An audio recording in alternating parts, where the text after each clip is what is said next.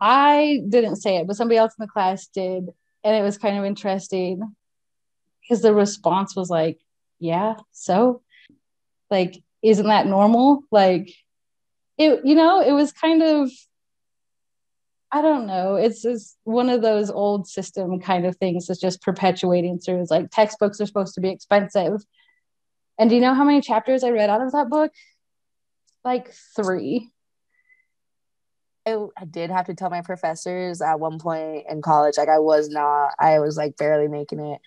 And so I was lucky because I had classmates. My classes were like a little bit smaller at that time. So I just sat by someone with the book and I'm just like, hey, I'm going through some like life stuff right now. I don't have enough to purchase textbooks, but here's my plan. And I just told them like, I'm friends with this person. They have the books for me. And my professors have all been like really open-minded and really understanding of it. And then especially once COVID-19 hit, they're just like, yo, we got you. Don't even worry. So luckily my response has always been positive. I know that might just be department to department, but like I love my department. They've been so good. They even reached out. I forgot about this. They even reached out at the beginning of the semester or the beginning of last semester. And they're like, the department chair, Dr. DeSanto, he's like, if anybody needs anything, you need textbooks, you need help with rent, you need anything, reach out to us. We got you.